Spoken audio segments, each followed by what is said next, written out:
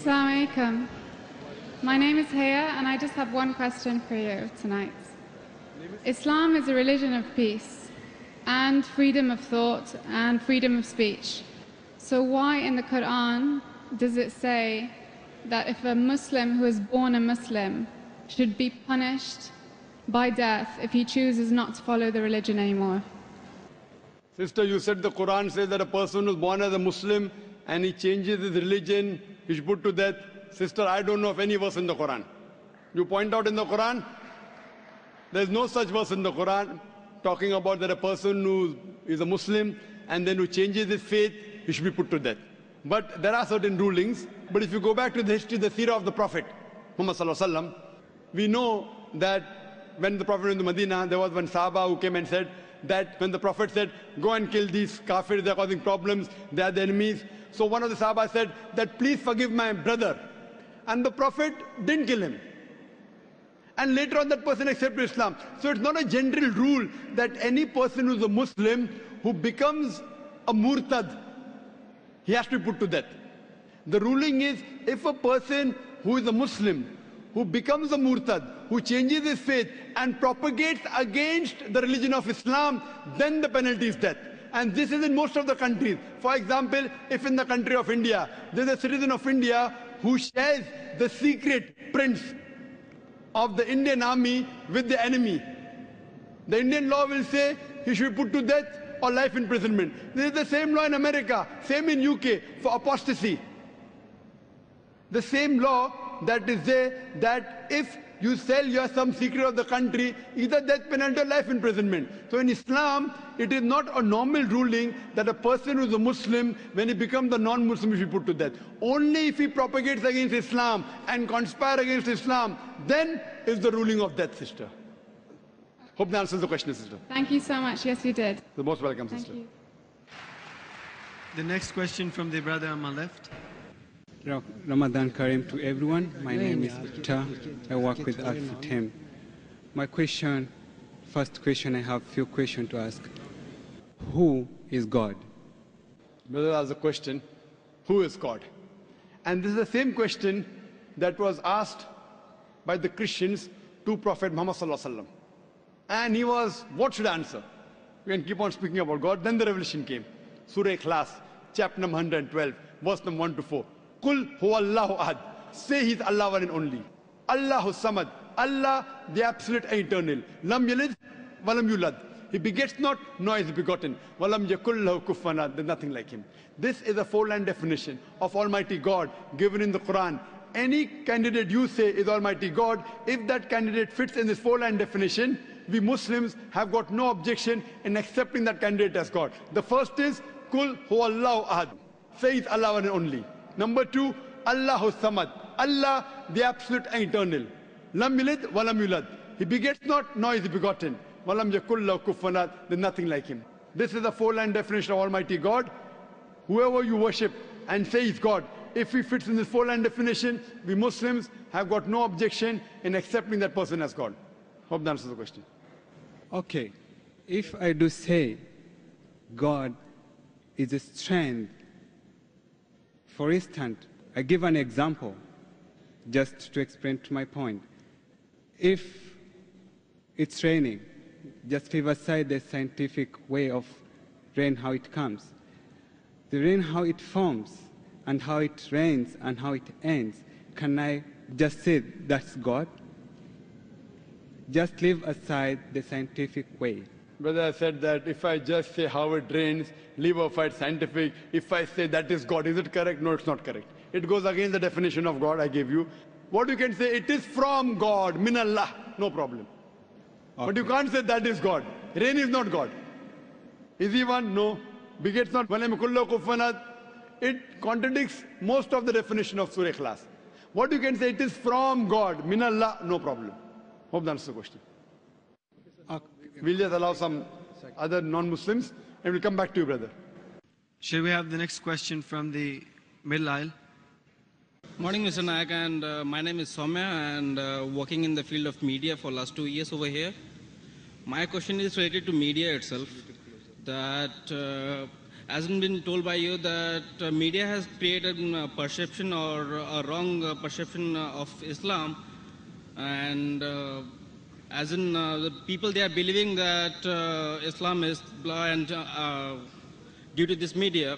But my question is that right now, as in you can take an example of India, the percentage of the literate people is more than the percentage, is very minimum as in the illiterate peoples.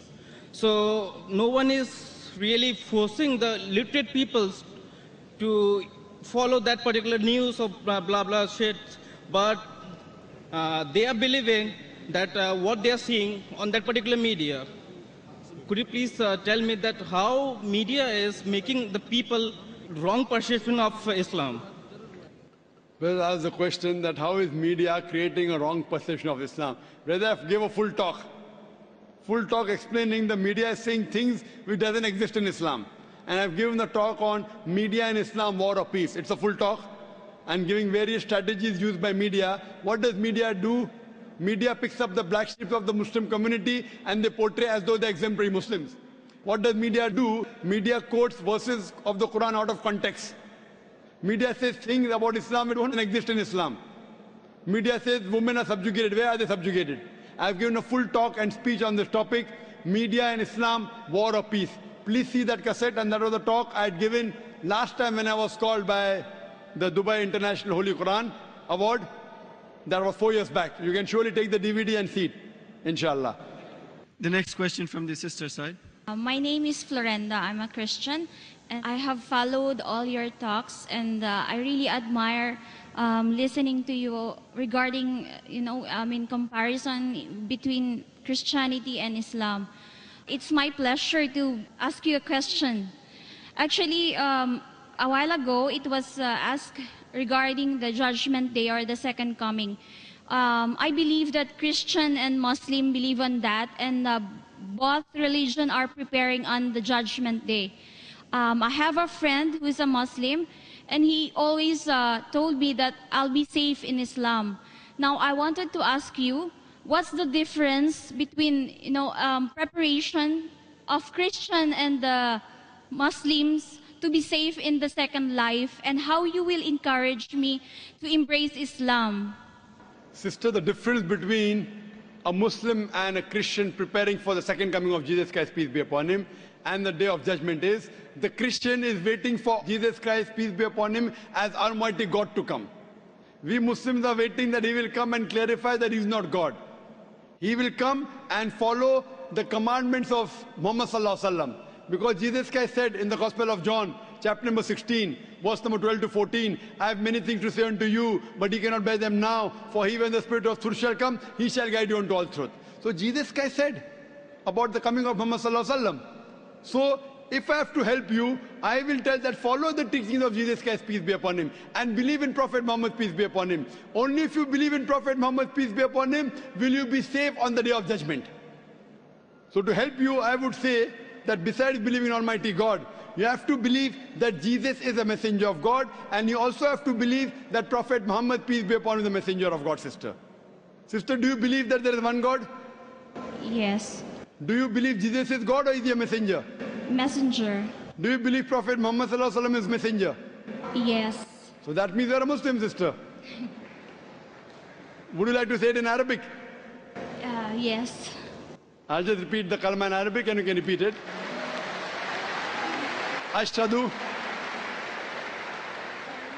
Ashhadu. Ashhadu. Allah.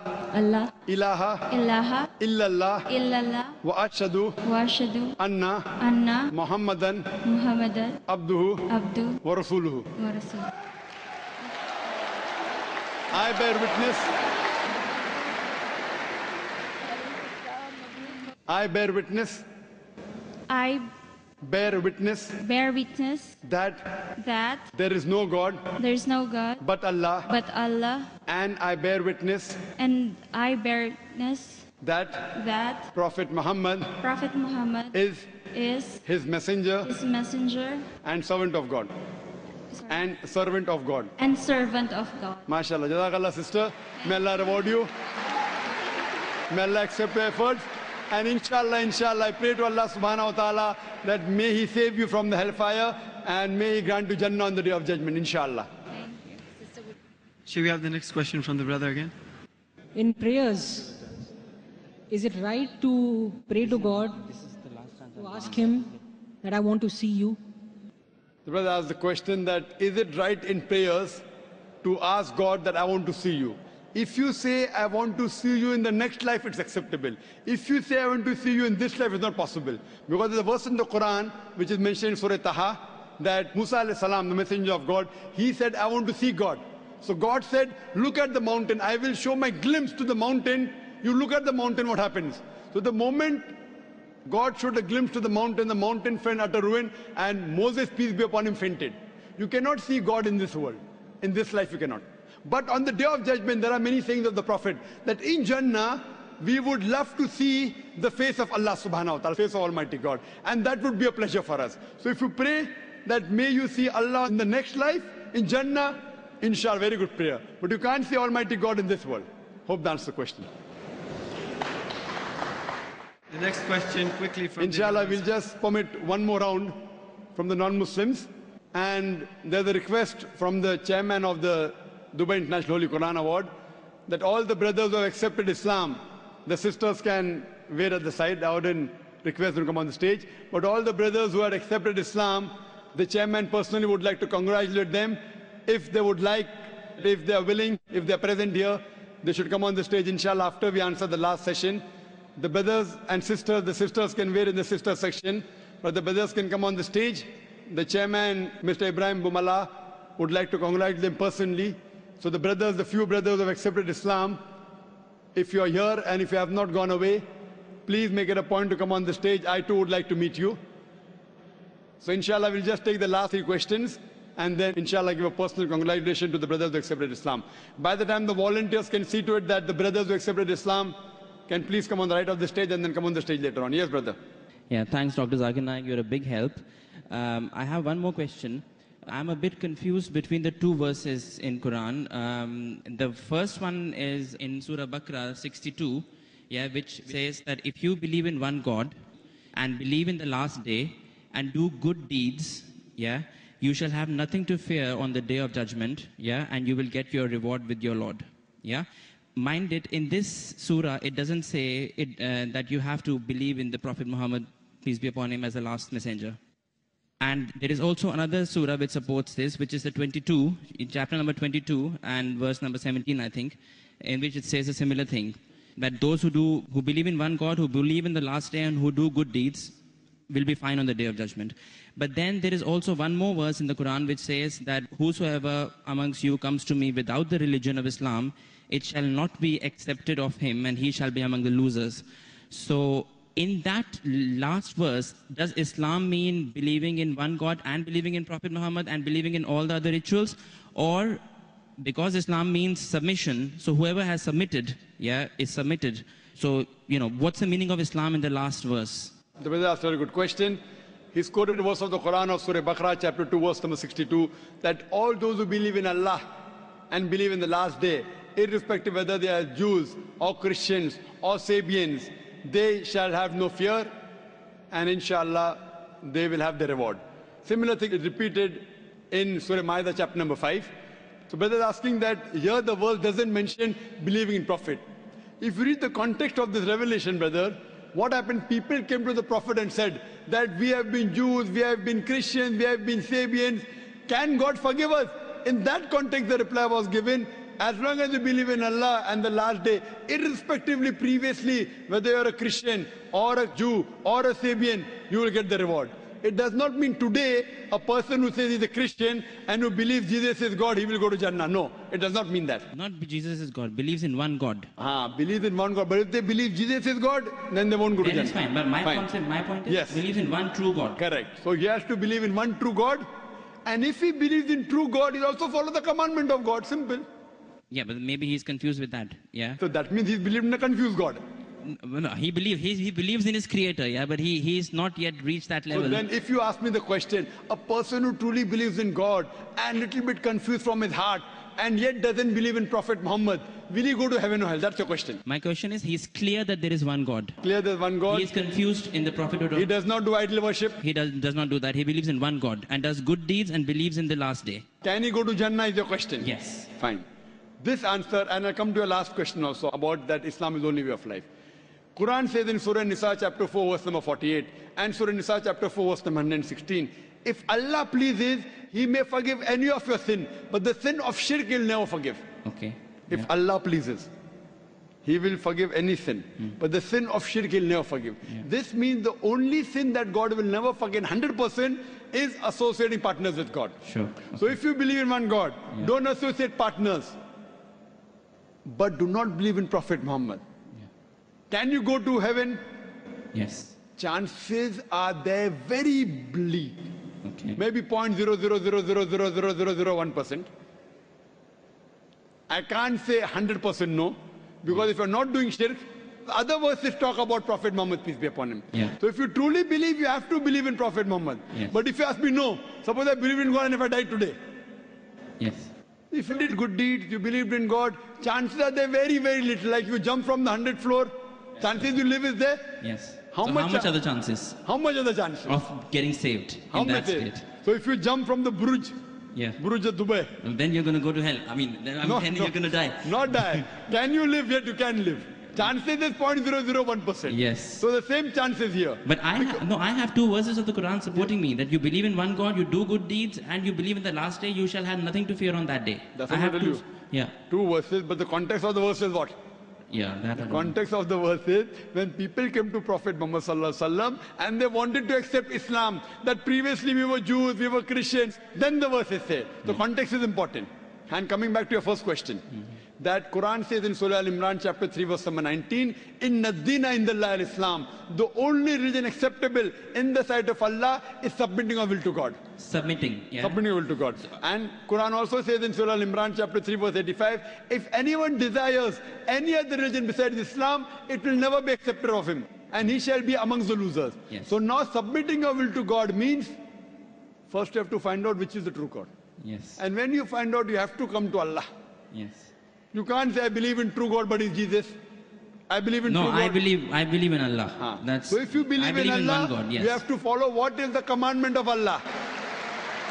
Now Well, when you believe in Allah, and if you don't come to commandment of Allah, that means it's not a true Allah. I believe Allah is not created by anyone. He is not born of anyone. He doesn't have kids. Correct. Kul hu Allahu ahad, Allahu samad, lam yalud wa lam yulad wa lam yakul MashaAllah. lahu.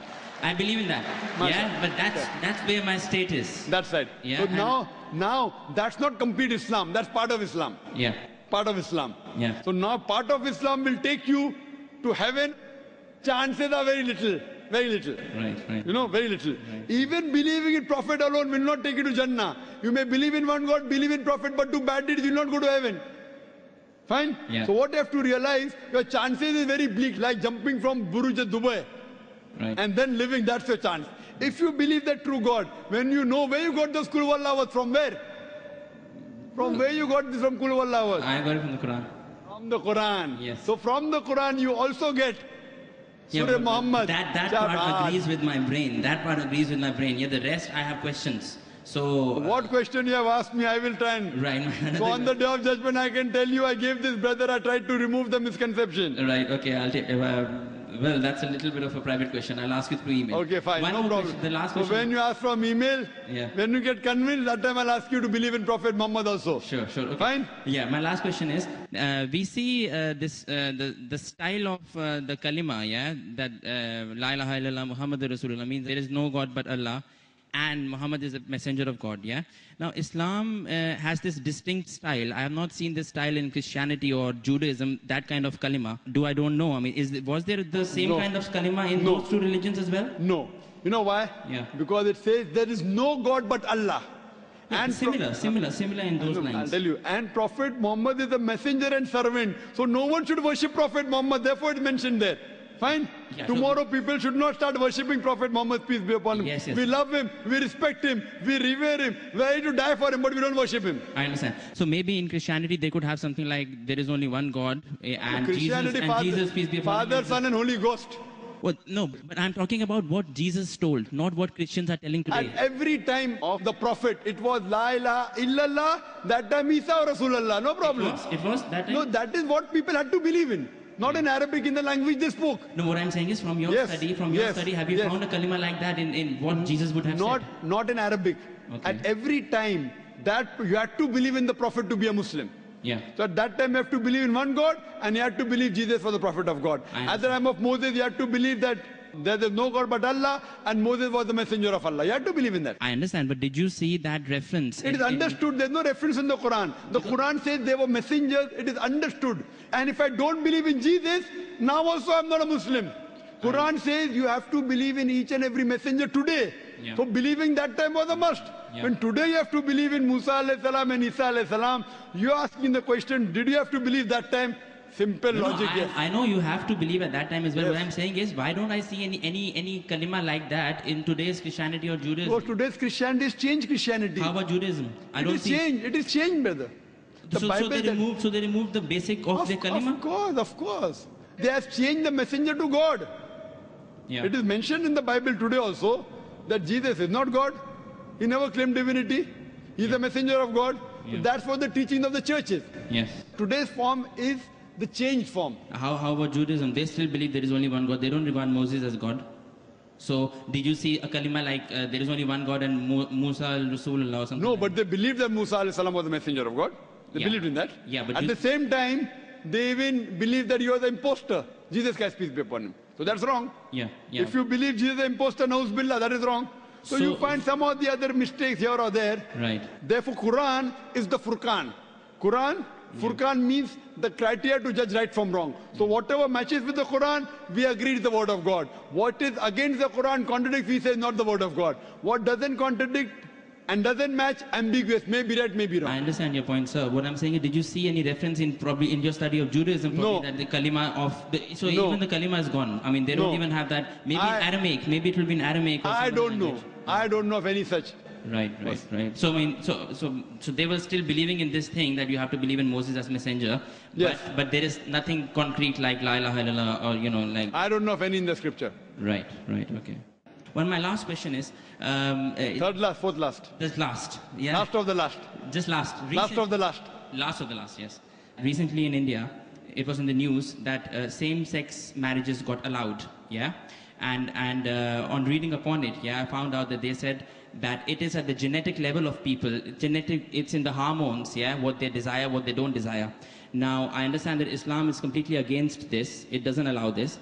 But what I'm saying is, if someone's got that at a genetic level, and it's his choice, very good question. and he was born with that kind of tendency, and yet Islam chooses to punish him on something that he was born with. I agree with you. So God it sounds illogical. Yeah. So God made him like that, and God is punishing him for that as well. Brother asked a question that recently in India homosexuality has been permitted, not permitted.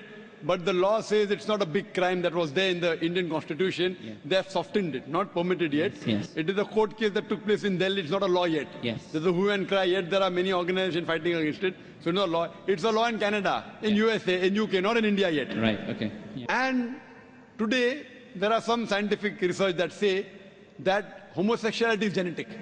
Yes. So the brother asked the question, if homosexuality is genetic, then who's to blame? How can you consider it to be a sin? Very good question. Yes.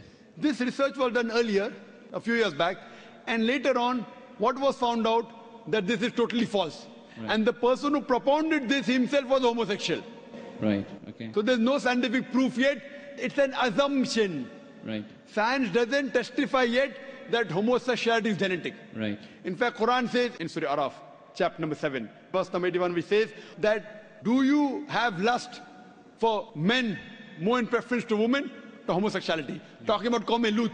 Yes. It is prohibited in the Bible also, talking about Lut alayhi salam. Yes.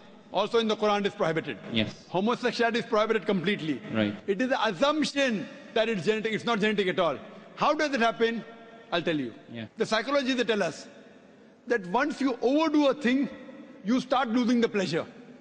Right. So what God has permitted the normal sexual way of life, you start overdoing it. You start doing unnatural things. Right. What God has permitted natural things, you do unnatural. You start doing from the reverse side. So once you get fed up of doing it so often, that's the reason scientific research says a person who has no extramarital affairs enjoys the sexual life with his wife and husband the maximum.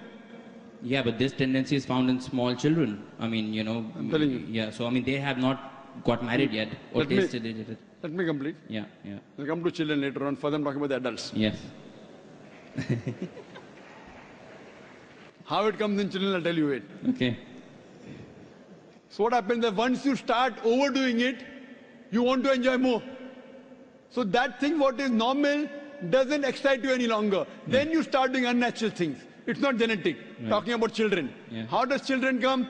It doesn't just come out from birth. It's not from birth. Because they watch pornographic movies. Right. They watch blue films. It's haram. The parents, the way they behave in front of the children. All this has a psychological impact on the child. Right. Don't tell a person who's born, then he starts becoming homosexual. It's not like that at all. It's a misconception. Right. Scientific research doesn't say that. Right.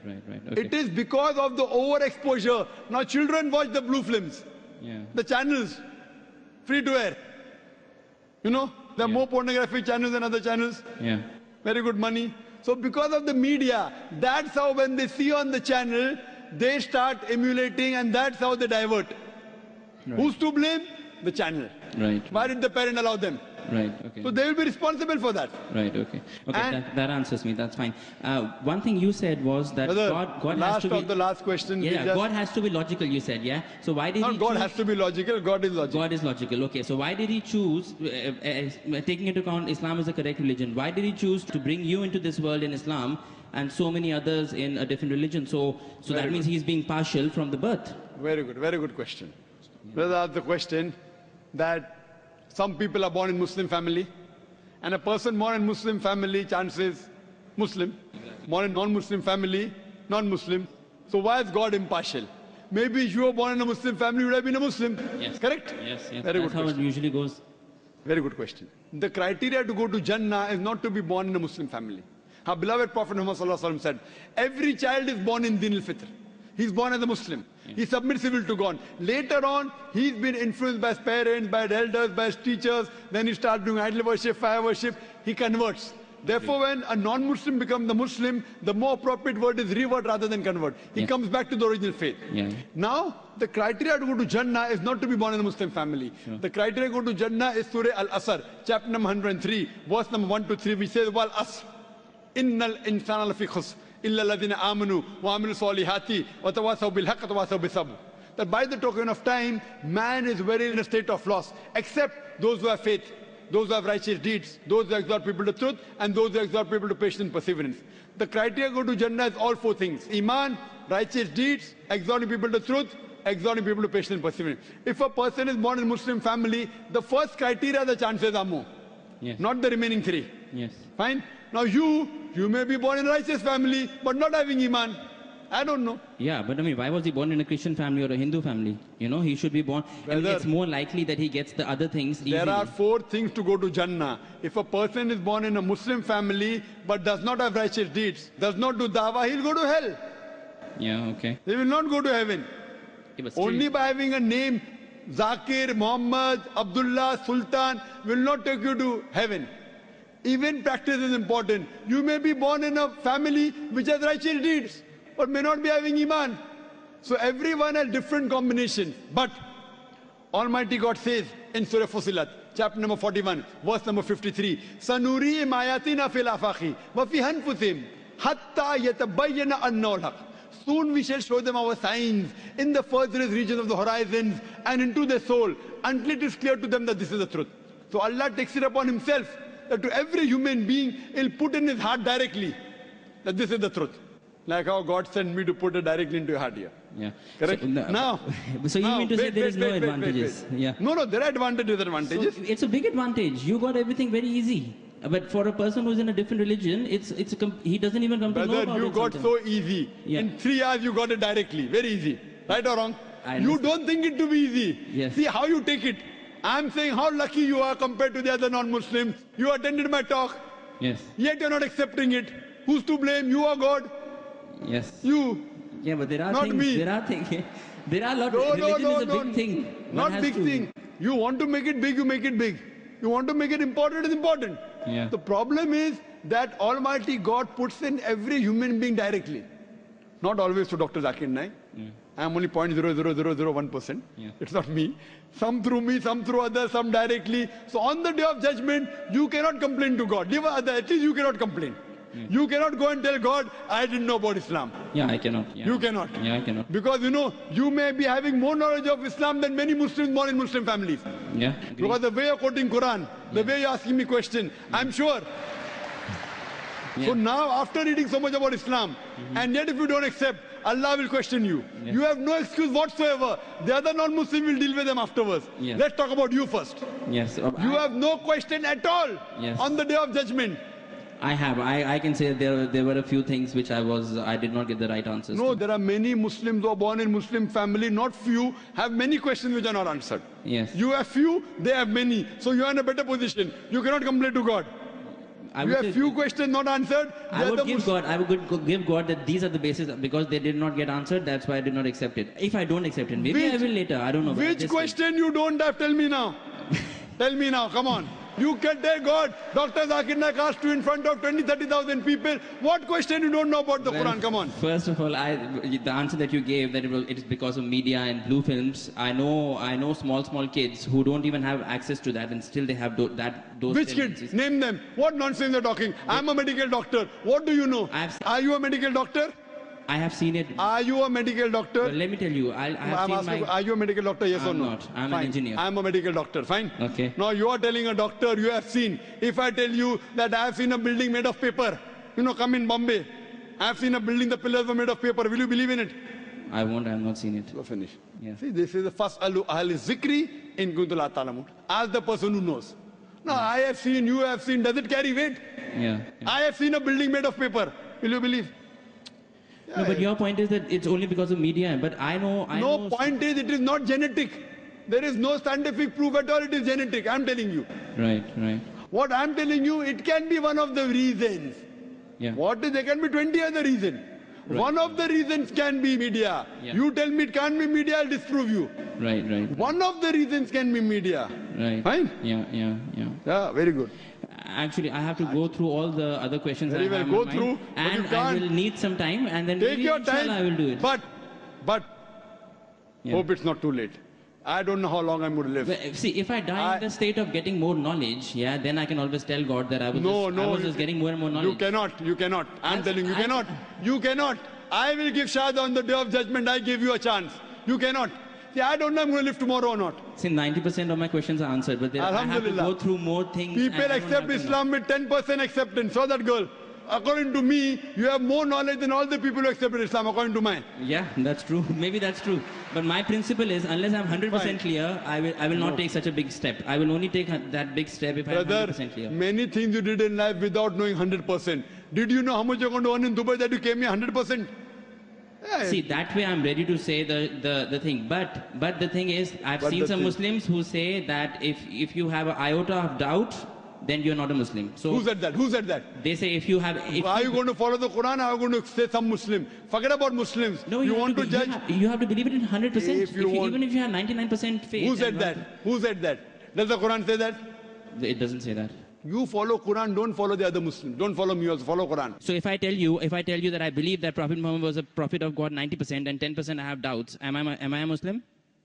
See, you tell me that. do you believe in messenger or not a God? Other doubts are separate. I believe in one God and I believe in his messengers. 90%. I believe in his, yes, 90%. Which 10% you don't believe? Tell me now, I'll clarify that. I can't recall those questions now. Why? Yeah, so you can't recall? This is escapism. No, not really. I am true to my heart. I am not escaping. I am not asking you to accept Islam. I'm not asking you. I know. I'm only telling you, if God forbid something happens to you before you accept Islam, you will not be forgiven. I'm only telling you an advice. I'm not being prejudiced here. I'm being true. Take your time. Take your time. When you need me, you can call me on the email. Sure. Zakir@irf.net. My pleasure to reply to you, brother. How do you spell IRF? IRF.net. IRF.net. Okay. It's a short form for Islamic Research Foundation. Right, okay. Yes, or you can watch me on Peace TV. Sure. Inshallah. All right, okay. Thank you so much. See you next time. Inshallah. The next question from the sister. Hi, good evening. My name is Priya. I work in Dubai, and I have a question. It's about a myth that I've heard from a few friends about Islam. It's about marriage, basically. Is it true that a Muslim can only marry a girl younger? Sister asked the question that is it true that a Muslim can only marry a girl who's younger? Our beloved Prophet Muhammad Sallallahu Alaihi Wasallam, when first time he married, he was at the age of 25, and his first wife, Khatija, may Allah be pleased with her, she was 40 years old. 15 years elder to him. So there's no such statement that you can marry a girl who's younger. You have to marry a girl who's virtuous. The Prophet said, when you look for a life partner, you look for 4 things: beauty, wealth, nobility, and virtue. The best is virtue. So Prophet Muhammad Sallallahu Alaihi Wasallam saw virtue in Khatija, may Allah be pleased with her, and he married her. So best is virtue, sister. Okay, thanks, that's all. You're most welcome. There's a request that inshallah all those who accepted Islam will give a copy of the translation of the Quran to them. And inshallah, I request the volunteers to arrange some copies of the translation. Inshallah, Mr. Ibrahim Bumala will give the translation. To the gents who have accepted Islam, I would like to request them to be standing below the stage so that after we answer the last question, we can have them come on the stage. Yes, brother. Good morning. First of all, let me congratulate you on having such a eventful and good event here. It was very enlightening. Now let me put forward my question. Now we have seen some interesting debates, some very curious arguments in favor of a religion against another religion. What we're doing is a comparative study in religions. A very logical question. Our goal is not to continue compare religions or say one is better than the other. Our goal is a better society, a better life, a better world, a peaceful world with more compassion and harmony. What is the logical conclusion of this all? Are we saying that till everybody in the world is not Muslim, we are not going to have a continuum and equilibrium? Or till everybody is not going to be Christian, we are not, because unless everybody is one, this argument is going to continue. What is our goal? What are we heading to? Brother asked the question that we had good arguments, good debates. What is the ultimatum? Do you want to make everyone Muslims? Do you want to make everyone Christians? What is ultimate? Ultimate is to search for peace. Through the Creator Almighty God. The path? The path is... Because there is only one path. One path is submitting your will to God. And that is only one path which we know what it is. Yes, submitting your will to God. Yeah, so there has to be only one conclusion. One conclusion, correct. Inna dina indallah al-Islam. So the logical end to this is the entire world becomes a Muslim. Not logical end to it. The thing is there that if those who get the truth, those who Allah gives hidayah, they'll become Muslim. Our job is to deliver the message.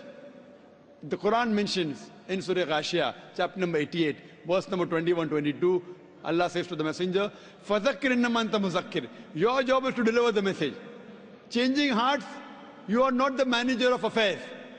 Lasta alayhi bi musaitir, you are not the manager of affairs. I agree. It is Almighty God. So what are we doing? We are delivering the message. I agree. Changing hearts in the hands of Allah subhanahu wa ta'ala, not in our hand. I agree. What we are doing, are we getting peace or not? The thing to be noted is, when people say this is the best religion, and if someone else says this is the best, there is comparative study. And logically we can find which is the best. But we cannot continue to compare till the end of the world. There has not to be till the end of the world, till the end of my life. Oh. Till the end of your life. We are here to deliver the message. It is nothing about conversion. We deliver the message, you like it, you accept it. We can't force anyone.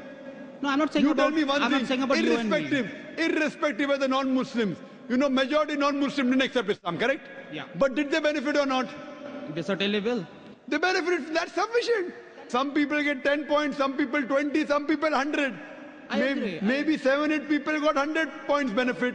Other people got 10 points. I am satisfied even if you get 1 point benefit. Whether did you benefit or not from this lecture?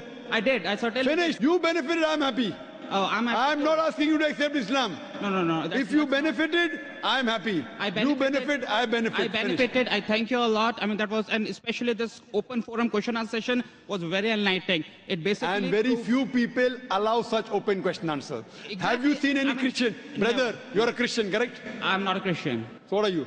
I'm a Brahmin. Brahmin. Have you seen any Hindu in India having such live open sessions? No. I mean, I watched your debate with Ravi Shankar and I saw how it happened. I know. And what happened to him? And what happened to him. And I also know Pope Benedict refused to talk with you on that Quran issue.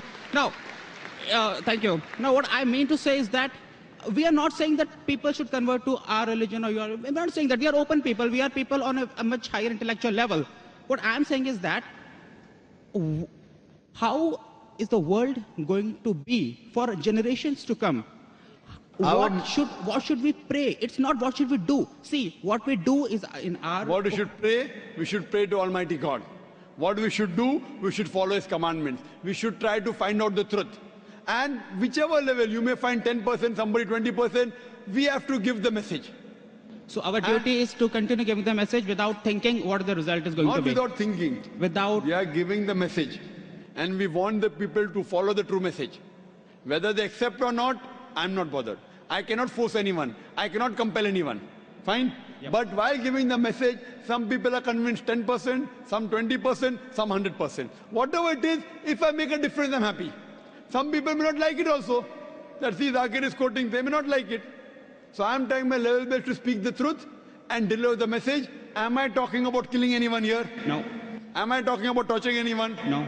So if I'm talking about humanity based on our Creator Almighty God, then what's the problem? Mr. Zakir, I understand. Have I told that you should kill the Hindus? No. Have I told you should kill the Christians? I understand your point. If someone in comparative religion tries to bring animosity, that is wrong. Talking about violence, that is wrong. In other religion, that is wrong. But we are not doing it. Very good. Yes. And let us not talk about people who are doing it. Let us talk about people like you and me, who are not doing all that. Very good. Who are only benefiting people by telling them the truth, not forcing them to believe into anything, right? Me and you together. Very good. But if that continues, the division remains. There's no division. What is the division? The division. Brother, I love you, brother. I love you too. But finish. So where's the division? No, I love all of you. The Christians will still keep preaching. The Judaism will still keep preaching. Let them preach. Keep preaching. But there is division still, isn't it? Brother, what do you have to realize? I want to see a world with complete compassion and humanity without no divisions. So do you think there's no compassion in me? There's a lot of compassion in you. Do you think there's no humanity in me? A lot of it. So why are you looking at me from the other side? No, I'm not looking at you. I'm asking you a question. I'm not looking at you. I'm looking at Pope Benedict, who refused to talk to you. So tell Pope Benedict, tell that to Pope Benedict, I am Dr. Zakir Naik, just a student of Islam and comparative religion. I have come here to spread the truth, and I'll continue to spread the truth because that's my message. Because Allah says in the Quran in Surah Fussilat chapter 41 verse number 33, وَمَنْ أَحْسَنُ قَوْلًا مِمَّنْ دَعَا إِلَى اللَّهِ وَعَمِلَ صَالِحًا قَالَ إِنَّنِي مِنَ الْمُسْلِمِينَ. Who is better in speech than one who invites to the way of thy Lord, works righteousness, says a Muslim. That's the reason I changed from a doctor of body to a doctor of a soul. وَآخِرُ دَعْوَانَا الْحَمْدُ لِلَّهِ رَبِّ الْعَالَمِينَ. We request all of you to please... I would request that those brothers who have accepted Islam, if they can come on the stage. I request Mr. Ibrahim Bumala, if you come on the stage and... Congratulations.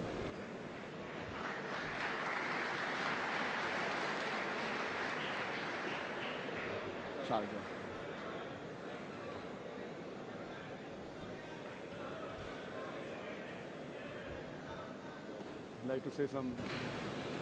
We request all the audience to please remain seated.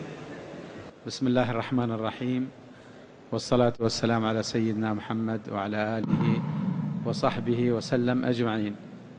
نحن سعيدون في هذه الليلة المباركة من ليالي شهر رمضان المبارك بأن نستمع إلى الدكتور ذاكر نايق في هذه المحاضرة وهذه المناقشة الهادفة سواء للمسلمين أو لغير المسلمين من الحاضرين. ونحن سعيدون أكثر بأن يسلم في هذه الليلة هذا العدد المتميز من الإخوة والأخوات غير المسلمات، وندعو الله سبحانه وتعالى لهم بالتوفيق وأن تكون لهم حياة سعيدة في ظل الإيمان وفي ظل الدين الإسلامي الحنيف. بسم الله الرحمن الرحيم. In the name of Allah subhanahu wa ta'ala, most merciful, we are very happy here in Dubai International Holy Quran Award to listen from Dr. Zakir Naik, his lecture and speeches, and we are more happy with those people who got converted to Islam from men and women. May Allah subhanahu wa ta'ala lead all of us to his best way. ونبارك للأخوة والأخوات هذه الخطوة الجميلة والطيبة في إسلامهم في هذه الليلة. And again we congratulate all of those brothers and sisters who became Muslim from this night, and alhamdulillah rabbil alameen. ونعتبر هذه ثمرة طيبة من ثمار جائزة دبي الدولية للقرآن الكريم، وندعو الله سبحانه وتعالى أن يجعل الإسلام أجر إسلام هؤلاء في ميزان حسنات صاحب السمو الشيخ محمد بن راشد آل مكتوم راعي ومؤسس هذه الجائزة. And we count those as fruits of the Dubai International Holy Quran Award activities, and may Allah subhanahu wa ta'ala accept this in page of His Highness Sheikh Mohammed bin Rashid Al Maktoum, Vice President of UAE and ruler of Dubai, who assisted this organization, Dubai International Holy Quran Award, 13 years back. وندعو الله بالتوفيق لكم جميعا. And may Allah subhanahu wa ta'ala bless all of you.